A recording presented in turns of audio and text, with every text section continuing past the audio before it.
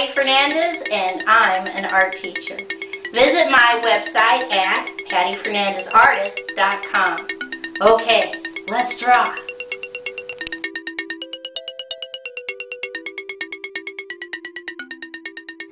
Today's project is how to draw Geronimo.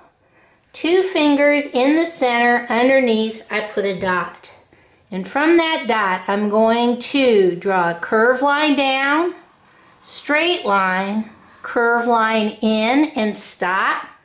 Come back to the dot, we're going to draw a curved line down, straight line, curved line in and stop. Right here on the bottom left, I'm going to draw a curved line down off the page. Come up on the right hand side, I'm going to draw a curved line down off the page.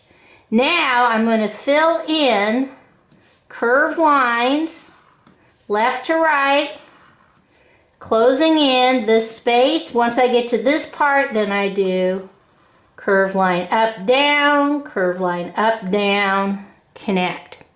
I come over on the left and I'm going to draw a curved line down off the page. Come on the right, curved line down off the page. Come back to the left. We're just going to draw a straight line down on the left. Come on the right, straight line down on the right. Okay. Come back to the top. And we're just going to draw a straight line right in the middle.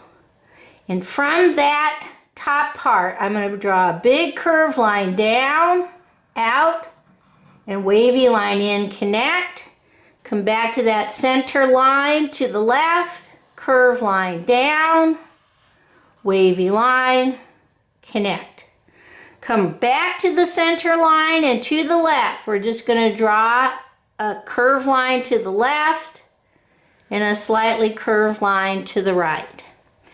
Now we come right here in the center and I'm going to put a dot. And from that dot I'm going to draw a slightly curved line down, out, and over. Let's put a little line up. Come over here on the left hand side. I'm going to draw a curved line, wavy line up, connect on the left, curved line, wavy line up, connect on the right. Come right down below. I'm going to draw a straight line on the left and a straight line on the right. I come back to the left and right about here I'm just going to draw a curved line up, connect, and on this corner right here I'm going to draw a curved line up, connect. Come down to the bottom and just draw a curved line. Come over here on the left, draw a curved line down on the left and a curved line down on the right. Okay, let's see how we're going to color this in.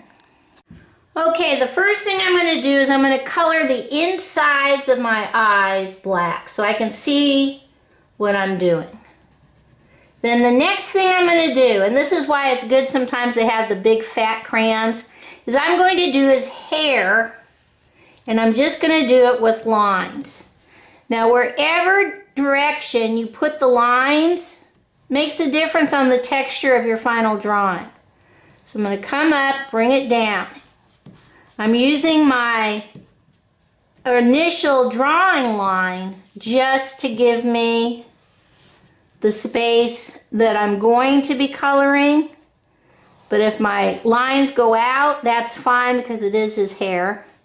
And it did get a little out of line, but I'm going to use my big fat crayon. If you don't have a big fat black crayon, go ahead and use your regular crayons, but this is all black, okay? So you do his eyes and do his hair. He was Apache, so it was very thick black hair, okay?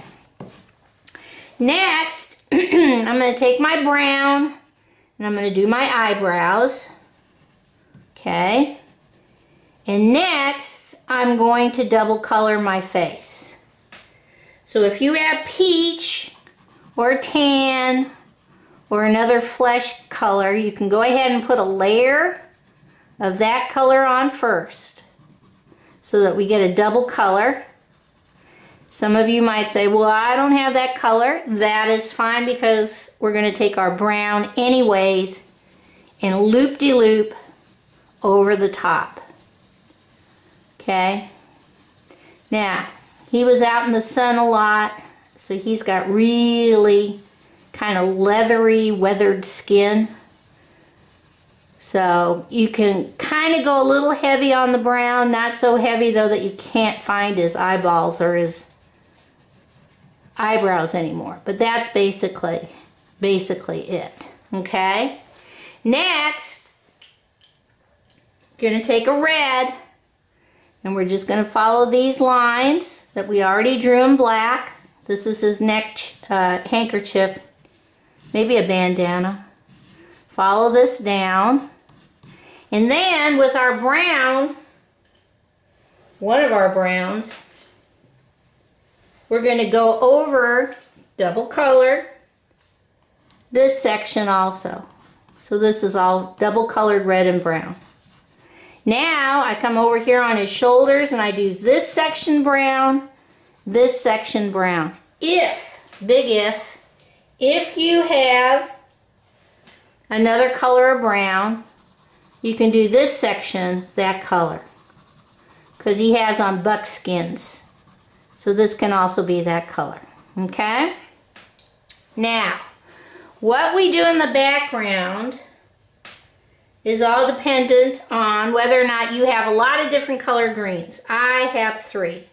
But I'm going to start on the left, and I'm just going to draw a wavy line down all the way across. And I've done this on some of my other drawings, but I'll show you what we're going to do. And we're going to add a loop so that it looks like he's in a background with leaves. So I'm just adding a wavy line, then I do a curved line to the background to look like leaves in the background. It doesn't have to be exact because it is vegetation.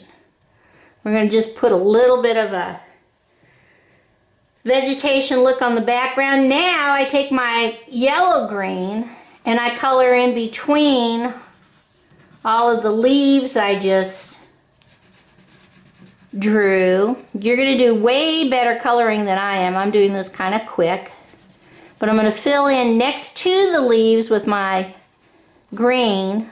Bring it all the way down and around. Don't draw through your drawing. And then with my third green, I actually color in the leaves.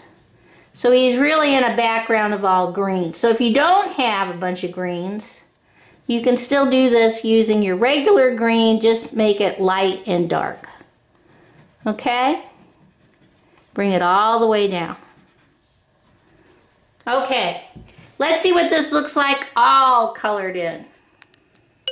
Okay, here's Geronimo all colored in, and a very famous Native American. Okay, bye-bye.